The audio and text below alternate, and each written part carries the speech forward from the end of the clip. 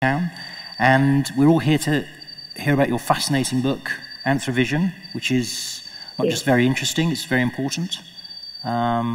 Just to introduce you... I hope it's very timely, given that we're trying to build back better, and we've all suffered massive culture shock in the last year because of lockdowns. Absolutely, yeah. And I mean, just for the audience, I'll just introduce Gillian is a very distinguished journalist, editor-at-large with the Financial Times. She has a doctorate in anthropology, and it is that anthropological background that she has brought to bear upon the world, which is Anthro-Vision.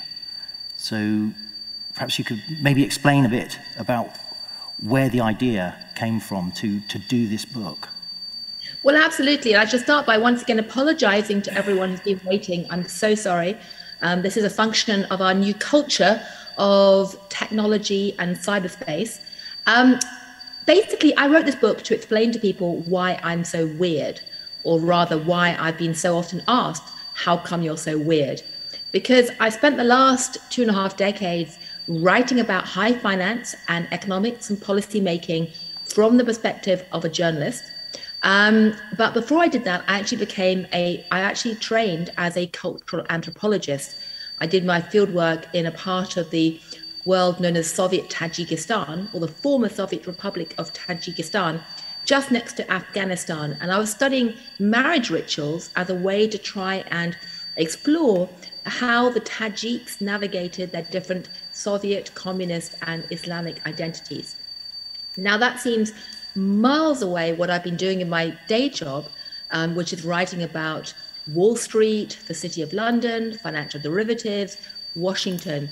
My day job today is that I chair the editorial board of the FT in the US, but previously I was running the US operations for the Financial Times, and before that I was in charge of our financial markets coverage.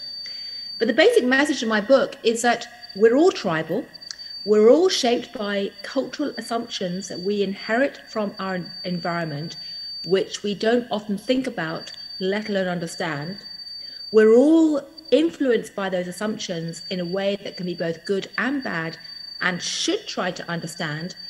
And that applies as much in Wall Street or the City of London, or in Parliament, or in a company, or in any community in the Western world, as it does in Tajikistan. So the same skill set that anthropologists have used to look at different cultures can be applied to look at our own culture, and that can deliver tremendous benefits in the modern world.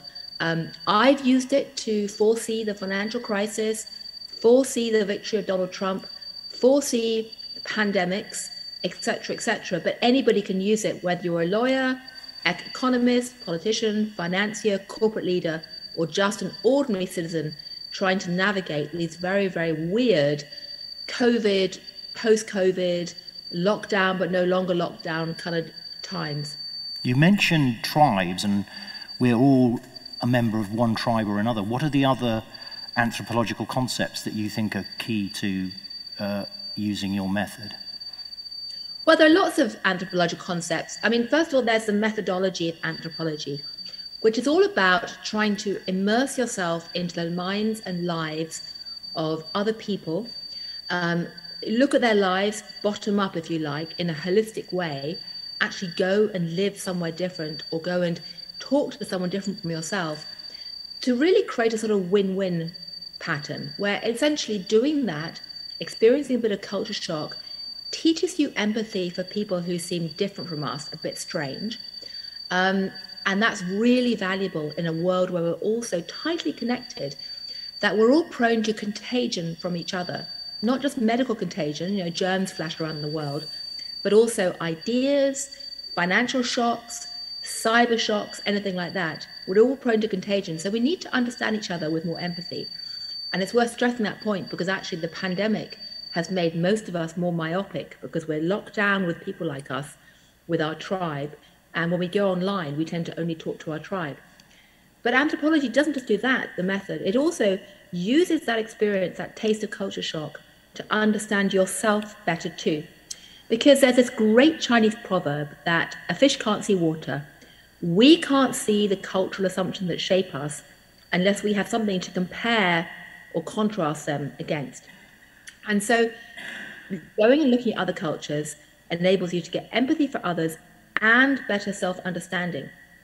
And it enables you to look at what anthropologists call social silences, the parts of the world that we tend to ignore, all these cultural assumptions. And looking and thinking about our social groups and our patterns, our tribes, to use that word in a very loose sense, there's one way of doing this. You know, who do you affiliate with? Who do you identify with? Who do you regard as your in-group or out-group? But you can also do that by thinking about space. How do you organize your space? How does that reflect the mental map that you have in your head automatically? And how does it reinforce it by virtue of actually living in it? You know, you can think about your symbols around you. You can think about your passage of time. There are concepts like liminality, which can be very interesting. And to give one tiny example of how you can use this, liminality is an idea that whenever you have a big transition point in your life, you tend to have a set of rituals to mark it and symbols, which often involve withdrawing from the world for a moment or turning the normal symbolic order upside down. This was actually first spotted amongst African groups by anthropologists, but it applies to the West as well. If you think about, you know, New Year's Eve rituals, you deliberately quite often invert the social order. You go mad, you go wild, you act crazy or something for a bit to kind of indicate a passage of time. And one way to have made sense of the lockdown is that it wasn't just a state of limbo or dead time. It was actually a moment of liminality when we all withdrew into this very different space and used all kinds of symbols to indicate that this wasn't normal. It was a transitional moment. You know, clean-shaven men suddenly got beards. And when you start seeing cultural patterns in that way, it can really help you make sense of what's happening in the world around you. You mention in the book the idea of weird, Western, educated, individualistic. Can't remember what the R&D are, but rich and democratic. Rich, yeah, exactly. Yeah, rich, and we in the West are weird, and that is actually not just a handy acronym. It refers to how our brains work. Literate people tend to have poorer face recognition and other characteristics. So how does that connect? Once we've acknowledged that we in the West are actually different from large parts of the world who are not weird, how does that connect to using an anthropological perspective on things? Well, one of the key messages of the book is, to quote an anthropologist who worked with Intel, the gigantic chip company, just because it's your worldview, you can't assume it's everyone else. Or to put it another way, you know, human beings are wired to assume that the way they organize their lives and the assumption they hold are inevitable and natural and normal, and that kind of everyone else should do that too, and if they don't, there's something wrong with them or they're somehow inferior. And that's simply not true. Human beings have a huge spectrum of difference in terms of how they imagine the world and organize it and, you know, try to arrange life around them. And this issue about weird is very interesting in terms of our brain psychology because, you know, Westerners tend to assume, particularly professional Westerners, that it's natural and normal to see the world in a linear, rational way. And, you know, they essentially do that because the process of learning to write an alphabet or read an alphabet requires sort of linear thought. And it's a very sort of, you know, rational process whereby you add together sounds in a letter and create a word. So if you read all day, if you're educated at a university, if you're like a journalist used to essentially handling words as your livelihood, you take that for granted and you assume that that's the only way to think and the way everyone should think. But as an anthropologist called Joseph Henrich showed, in fact, that simply isn't true. This weird phenomena, West-educated, individualistic, rich and democratic, is an aberration by the standards of the sweep of history. You know, weird people like me think that it's normal that we should create our own identities, we should choose our own families, we should be able to have the freedom to essentially, you know, act as we want, etc., etc. And that's a real outlier by the standards of human history. And the key point about this is that once you understand this, it helps you to think about, you know, whether it's right or not to say, use psychology as a tool to understand everyone in the world.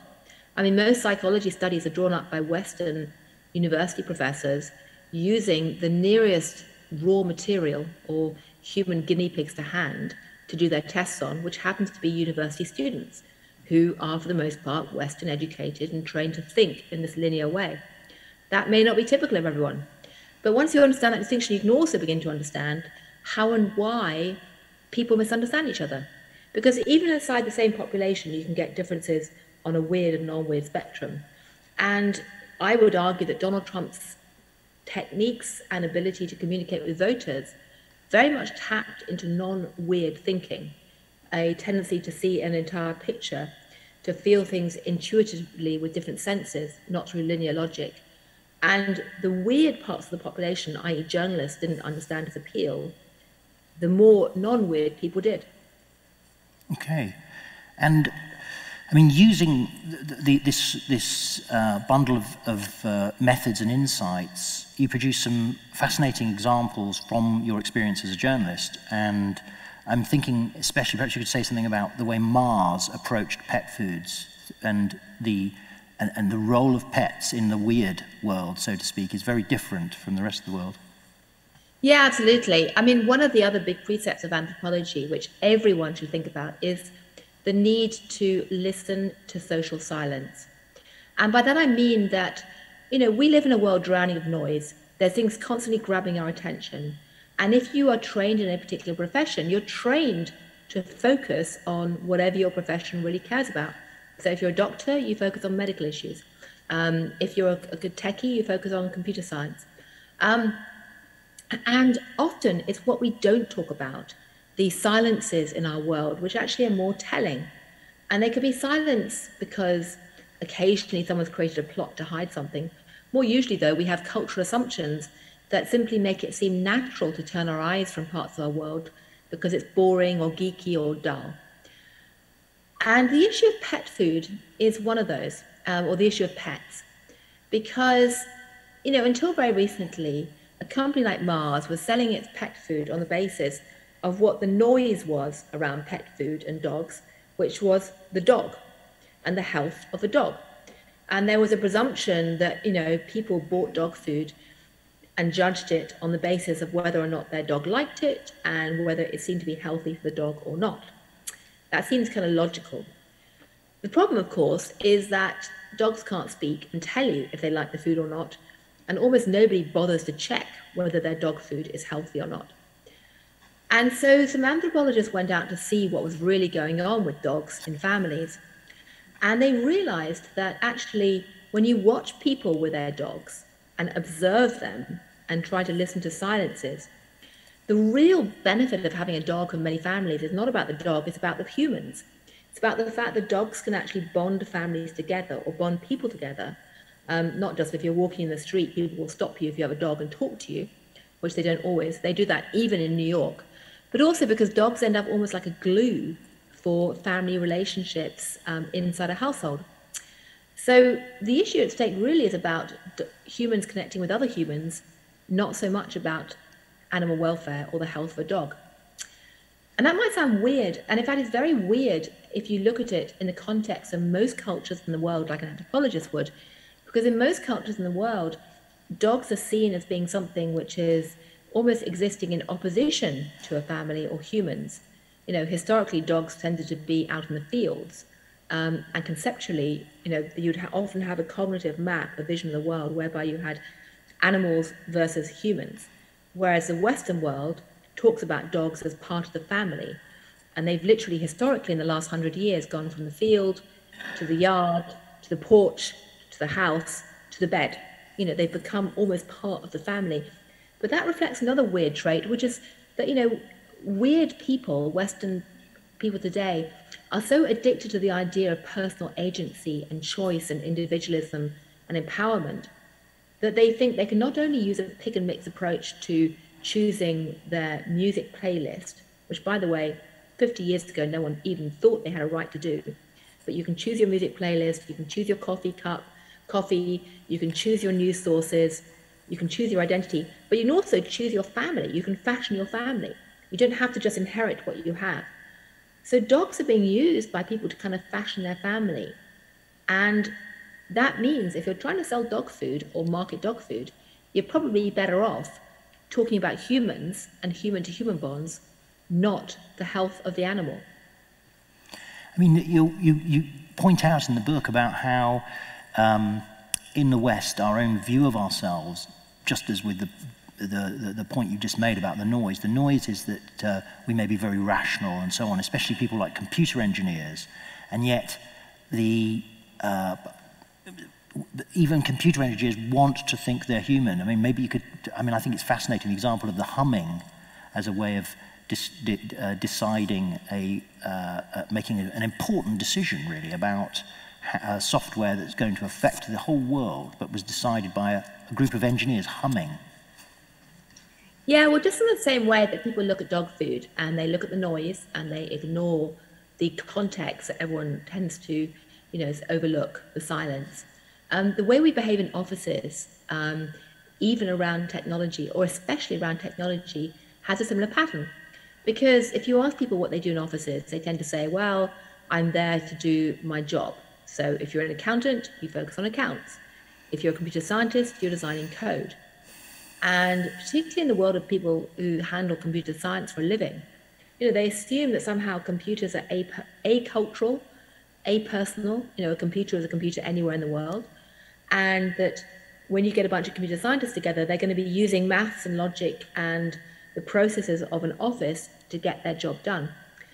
And what's fascinating is that if you look at a group of computer scientists who are part of something called the IETF, the Internet Engineering Technical Forum, who actually built many of the key pillars of the modern internet.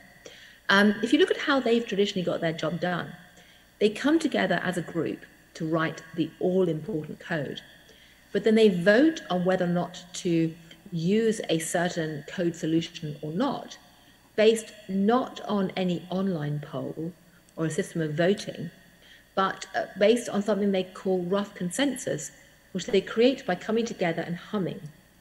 And they judge which path to take according to which hum is louder in a room.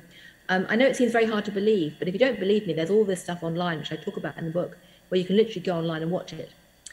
And you might say, well, that's kind of just totally weird. But it really goes back to my key point, which is that rituals bond us together as tribal groups. And in this case, the ritual offers us something which is so important and so often overlooked inside offices, which is a piece of sense making. It's a way of navigating the world around us, not based on our linear sequential reasoning, but on our ability to read the mood of the crowd, to read all the different signals we can collect about people, about environment, and everything else. And humming is sense making because people can tell how the crowd feels. It's not just a simple yes, no answer. And what's really interesting is that when COVID-19 happened and the IETF went online, you'd think that the computer techies of all people would be well placed to go online and do their work. And they were in some ways, but they really, really missed their humming because we all need that kind of personal human connection and that ability to engage in sense making. I mean, you mentioned in passing the idea of us needing the rituals in our lives. We've seen the emergence in the last few years of statue toppling, Black Lives Matter, social justice movements that seem to be imbued with rituals and symbolic behaviour. Is that something that you've thought about from an anthropological perspective? I have thought about it because, of two things. One is it shows that rituals matter and symbols matter. And we often forget that, but they do. Secondly, that symbols and rituals tend to be shaped by the elites of a society at any one time. There's a wonderful anthropologist called Pierre Bourdieu who pointed out that the way that any elite stays in power is not just by controlling the means of production and economic capital, i.e. money, but by shaping cultural capital, what we value as symbols, what we choose to respect. And statues are absolutely part of that. So toppling them is one way of indicating that symbolically that the order is changing. Now, for what it's worth, I actually think that toppling them in a crude manner is actually in some ways not particularly helpful or the right thing to do always. I think actually setting them in context is more important, or actually even better, setting up new statues and new things that you want to admire and respect. So that's where I tend to come, because, you know, a lot of the toppling that's going on right now is quite arbitrary. You know, Columbus Day in America is due to be celebrated next Monday. Columbus Day was abolished a couple of years ago because Columbus is regarded as being synonymous with the massacre of indigenous Indians, which was certainly a terrible, terrible thing that everyone needs to know about and react with horror and remember. However, you know, Columbus himself didn't massacre the Indians. We now have Italian American groups writing letters and adverts saying actually Columbus was in some ways a connector of the world in quite a positive sense, in that he actually built bridges across the Atlantic and created sort of all kinds of new connections. Now, you can argue both things, but I think the context is what's needed, and a desire to erect more statues, not less, in some ways. Yeah. I'll give you another example. You know, when the Black Lives Matter issue erupted around Cambridge University, there's an eminent American historian of Black history called Henry Skip Gates, who's affiliated with Clare College, which is a college that I also was at. And he said very rationally, well, instead of just toppling all these statues, how about we erect a new one? So, metaphorically.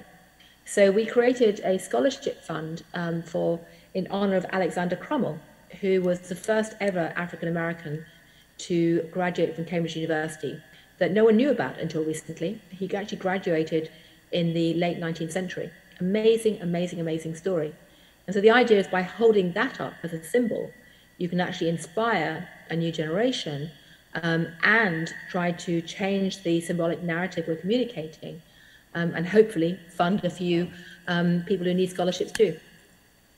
Yeah. It's fascinating because a lot of this turns around, I mean, this phrase sense-making, what sense we make of a situation. If it has a rich context and a deep description, a thick description, we make more sense of it. Perhaps you could explain a bit about sense-making.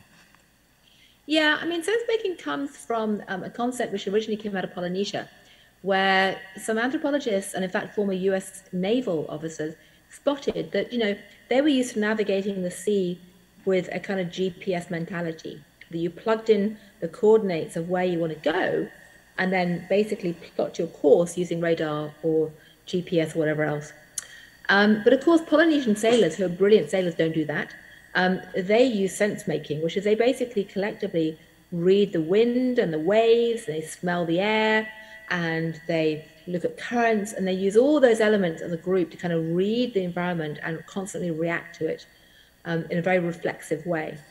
And, you know, professional people, particularly those of a weird mentality, think that they run their lives like GPS. You know, I want to get to here in my career, I want to do this in my day job, etc., etc. And the reality is that most of them actually use sense-making too, if not most of the time.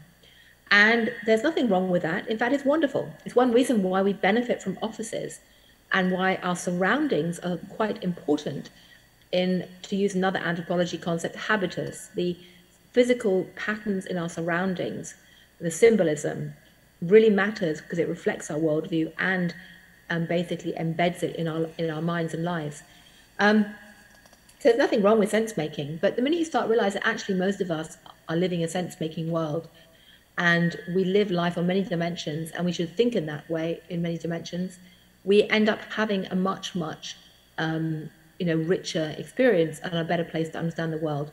And I'll give one other tiny example of this, which is very relevant for anybody who's a parent and has kids who are addicted to their cell phones, which, by the way, is many people. It's where I am right now. You know, you as a parent probably say, oh my God, my kid won't get off their cell phone. Somebody should study the technology and work out how it becomes addictive and treat it as a problem of cell phone technology and computer science. Fair enough, but that's only part of the problem. The cell phone is a noise in that situation. The silence is what's happening in the real world, physical world, that we ignore. And there's a lot of research in America showing that the physical movements of children and teenagers has been increasingly constrained in the last 100 years. 100 years ago, teenagers would roam between towns by themselves from a young age. 20, 30, 40 years ago, they'd walk the streets, they might bike to school, they would physically walk out and meet their friends down the bike sheds, whatever. They could do that without parental supervision or scrutiny or control. They could test boundaries and congregate. Now, many teenagers have such overscheduled lives with helicopter parents that they're driven around. Haven't got physical freedom or movement to the same degree. Maybe where you are, they do, but in much of the European and American world, they don't. So cyberspace is one of the few places where it's easy to roam without parental control and to collide with the unexpected and to congregate with your friends. So you can't hope to understand what teenagers are doing in cell phone space without looking at the context and without being aware of this wider sense-making experience that we all have around everything, including cell phones.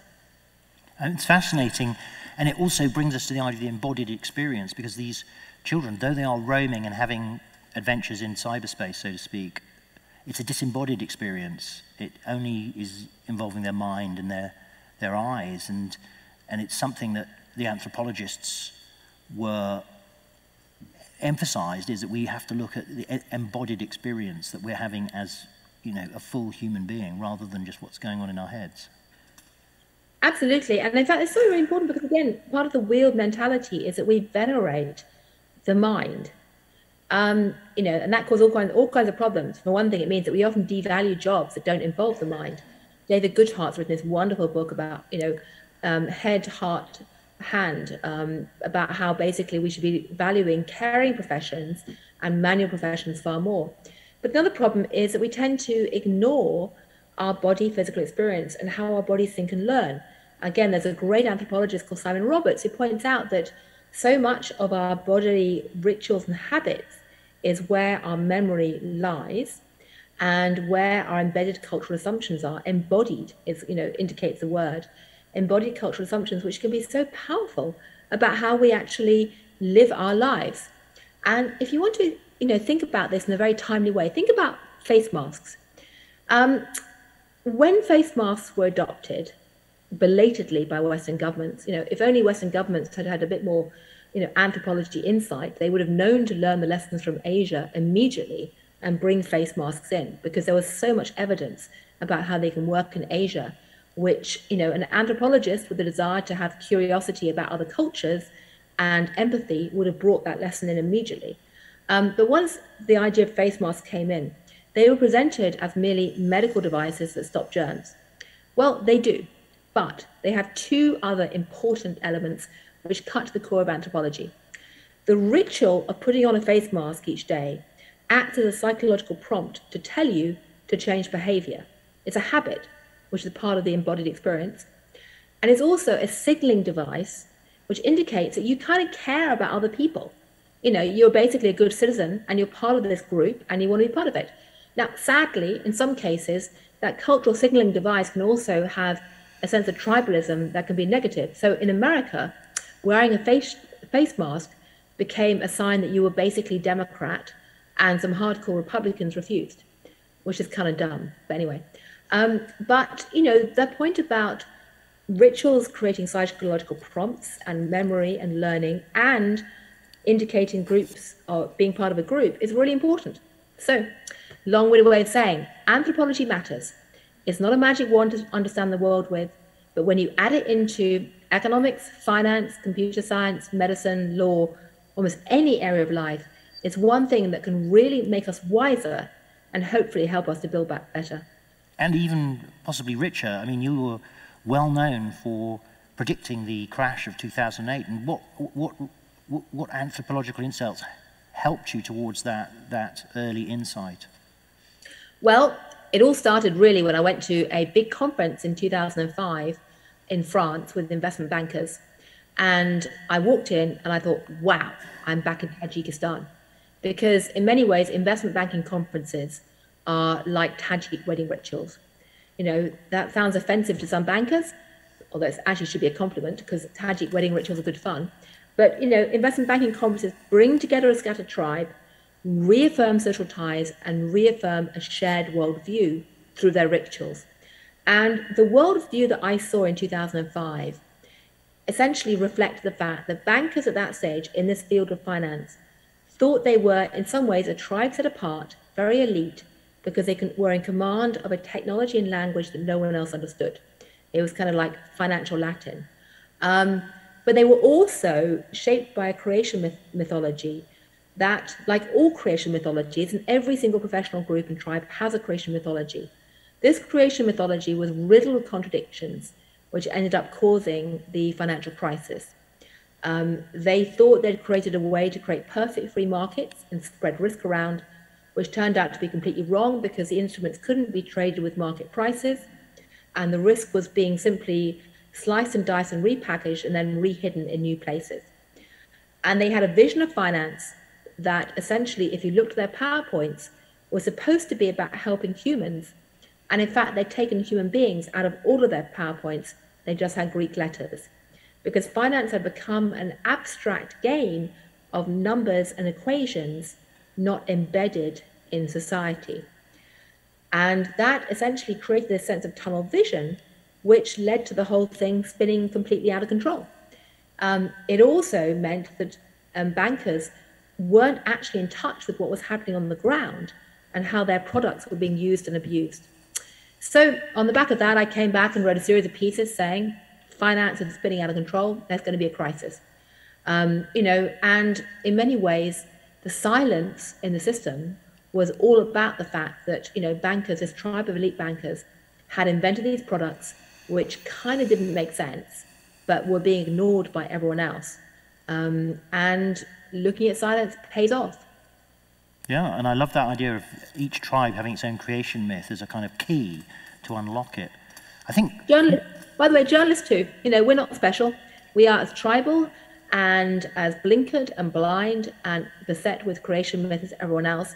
So we need to look as journalists at our own structural patterns as well.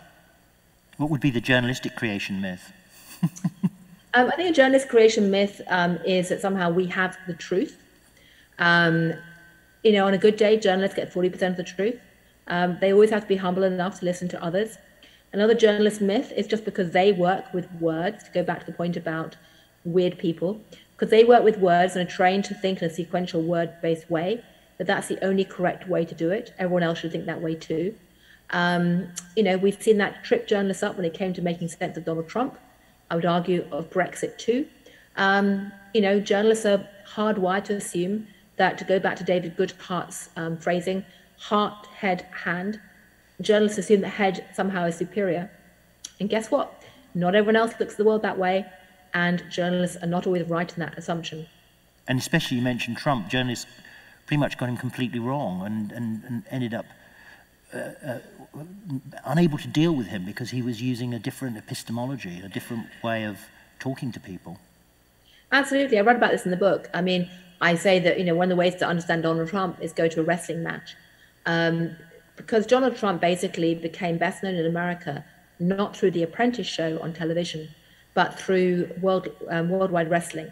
And essentially, wrestling is something which, you know, most elite Americans don't spend a lot of time at, but they are extraordinary ritualistic events. They're very noisy, aggressive, stage managed bouts of fighting. The audience, you know, gets whipped up into a high emotion, but they kind of know it's artificial. And it's all about name calling, you know. And basically what Donald Trump did was to borrow that performative aspect of those rituals and take it into his political campaigns. And people who had been to wrestling matches sort of recognized that and knew that they should take him seriously, but not literally.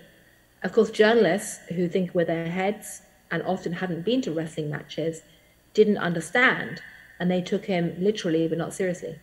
Interesting. Now, perhaps I'm sure the audience probably have questions they want to ask. Is there anyone who would like to fire a question at Gillian?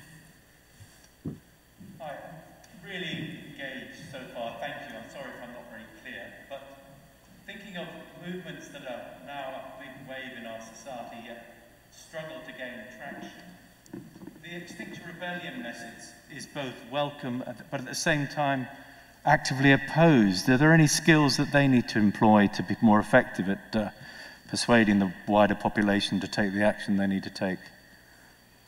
Well, I think the Extinction Rebellion is a very powerful sign of how and why symbolism matters and how it can grab attention significantly. I think the big challenge right now is to work out ways to communicate it to people in a way that isn't threatening, and to show, positive action steps that could be taken to try and make a difference. And also to show people that, the whole climate change challenge needs to be regarded in a positive sense, not negative. And it doesn't necessarily have to be an either or in terms of, economic welfare, social justice. And right now, with the whole issue of rising fuel prices, that's a particularly big issue. I mean, you've only got to think about the Gilets jaunes and how they fought back against the fuel tax levies in France a few years ago. So, the thing I'd say about Extinction Rebellion is, yes, by all means, I understand the importance to have drama to, grab the conversation and actually focus people's minds. The next step really is about the practical, what do we do next point. Very good. No, any other one over there? Do you think Donald Trump was using that knowingly, or whether it's just natural for him to use that technique, the wrestling technique?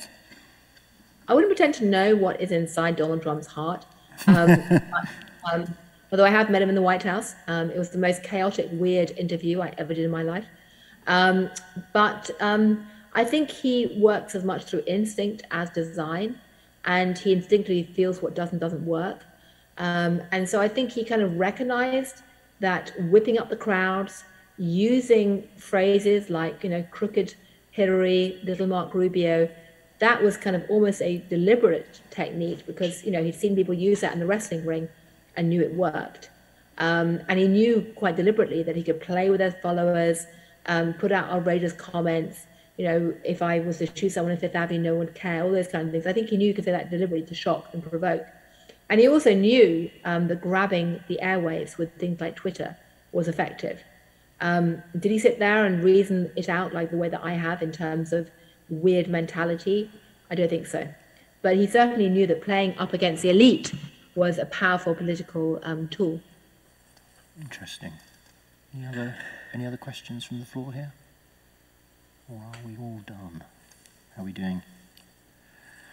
Oh, we've got a bit more time. I just think, I think it's not just a very interesting book, I think it's a very wise book because you are enjoining us to have a much broader vision, whereas our whole culture seems to be geared towards having deeper, we talk about drilling down and narrowing down and specializing. So I think that's really a really good thing, this breadth of vision idea. One of the other key messages in the book is that, we live in a world beset with tunnel vision, where we are trained professionally to focus and be efficient, and essentially to operate in tunnels to screen out everything else. And most of the intellectual tools that we've developed in recent decades are really tunnel vision tools. Economic models are defined by what you put in the model, and everything else is an externality. A balance sheet is defined by a desire to measure profit and loss, and everything else is kind of like a footnote. A big data set is defined by what it looks at, and the kind of external noise is kind of knocked out. And one of my messages in my book is that we need to pay more attention to the context of our models, to externalities, particularly if the externalities are changing. Climate change, the environment, physical environment, used to be an externality that we ignored, and nobody would dare ignore that today. The cultural context in which people perceive things is, again, something which used to be ignored, but it matters now. And in addition to that, I'd argue that if you want to try and get that lateral vision, Anthro-Vision, it also really pales to think about trying to combine different bodies of knowledge and epistemologies. So anthropology plus economics, anthropology plus computer science, anthropology plus finance or law is a really potent combination. And we really need that right now as we look at, the challenges we face. I mean, to go back to the issue of masks and pandemics, if there was ever a moment where we've learned you can't fix healthcare just with brilliant medical science or just with computer science, it's now, because scientists raced to create these amazing vaccines. They did very well, but guess what? If you have vaccine hesitancy and people won't take vaccines, which is absolutely the story of America right now, in parts of America, you aren't going to beat a pandemic. Culture matters, and ignoring culture, ignoring context is a bad idea. I mean, just one last, I think this will probably wind up quite soon, but the thing that what question I had is, how do we start decide which tribes are better? Once we know we're all a member of a different tribe, is it just might is right? I mean, what does the anthropologist have to say on the relative standing of tribes? Well, that's a really important question. I'm so glad you asked it. Anthropology is a weird discipline because its origins come from a mindset that modern anthropologists hate, which is the original 19th century anthropologists really stumbled on the idea of studying culture in order to go around the world into what were then the British colonies, study the natives, either because they wanted to work out how to control them or to tax them or to trade with them or to convert them, or because they thought that if they went and studied the natives, primitives, they call them, they would somehow have the origins of humanity laid out on a plate or laid out on a laboratory test tube. And that was because when Charles Darwin had his idea of human physical evolution, that bled into, in the 19th century, this idea of social and cultural evolution, and this assumption that you could basically rank societies and cultures on a scale, or rather on a chart, and measure how developed they were and assume that they evolved from underdeveloped to developed, or primitive to civilized, or more specifically from savage, which was invariably in the colonies, to civilized, which was basically Western Europe. So there was this kind of mindset that you could have in a hierarchy, and that cultures were fixed boxes and you could sort of stack them up against each other on moral value. And guess what? White men were at the top. Now, thankfully, in the early 20th century, that mindset was completely rejected by some anthropologists who said, actually, there's no such thing as this massive inbuilt hierarchy. You can't just assume that A evolves to Z on a preset path. And by the way, there's no moral hierarchy here either. Other cultures are just as valuable, probably often more valuable. And P.S., we can learn from them. And we can also learn from them and recognize that cultures don't exist as boxes. They're not sort of bounded with rigid edges. They're always changing and fusing and blending. It's more like a river with more streams coming in, the riverbanks kind of being a bit muddy. And that's a really important distinction to stress, because today, anthropologists wouldn't say, I'm going to go around the world and try and rank cultures on some kind of pre-assigned idea of value. That's kind of what the Nazis did. And guess what? The first books that the Nazis burned, some of the first books, were by early 20th century anthropologists who had rejected the 19th century idea. Instead, anthropologists say, you know what, we need to apply this tool set and toolkit as much to the Western world as the non-Western world, if we come from the Western world. And we need to try and understand others so that we can both get empathy for what's happening on the other side of the world, or for strangers down the end of our roads, because we actually need to understand each other. I said earlier, we live in a world of contagion, medical contagion, financial contagion, economic contagion. We don't have a contagion of understanding of each other, far from it. And we also need to do that to understand ourselves as well, and to see how cultures can change. And that is such an important point to stress, because one of the things that's happened as we go into cyberspace is that it's reinforced our weird tendencies to assume that we have a God-given right to customize our world. You know, I said earlier about talking about dogs and families. You know, people customize their family. They customize their identities online. They customize their social tribe. Everything becomes like a playlist, a pick and mix experience online in a way that you can't do in the real world. So when people go online today, they don't just take their tribal allegiances, their social patterns with them, they intensify them significantly. I mean, to understand this, think about who you follow on social media. Think about the news sources you have and ask how many of those are completely outside your tribe or existing affiliations. I would bet they're not. And so we're actually becoming in some ways more tribal than not. And we're becoming in risk of becoming more prejudiced, particularly given that we've been locked down for the last year with our own pod, our own social tribe. And that is really, really dangerous. So perhaps one of the most important messages that anthropology can give everyone today is not about worrying about which tribe is better than which or which value set is better than which, you know, because that's kind of, you know, that is not something we should be doing. The important message is to impart this idea that being curious about other people with different ideas is really, really important, now more important than ever. Being willing to taste a bit of culture shock is really, really important. Being open-minded about what is your culture and their culture and recognizing that cultures can change is incredibly important. And if you need any other reason to realize that, just think about the fact that COVID-19 has just given us all the biggest culture shock that some of us will ever face. The experience of seeing our office work smashed into pieces, being forced to go back online and remake our habits online. And that's been terrifying, but it's been a lesson that actually culture matters, but culture is malleable. Culture can change. And now we have an amazing opportunity to consciously reflect on our cultural patterns and assumptions and change them for the future if we want. But it all starts with noticing that culture matters, and that's why I think Anthro-Vision is so important right now. Well, it's a really great takeaway for all of us here.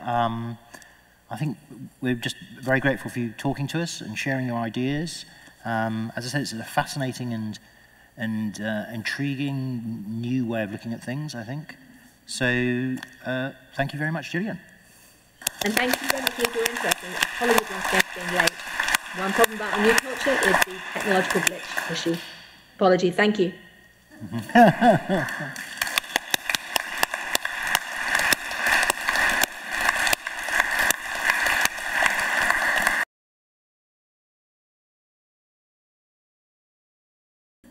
You have characterized Donald Trump and his techniques. What would you make of Boris Johnson? Quick. Very similar. Very similar.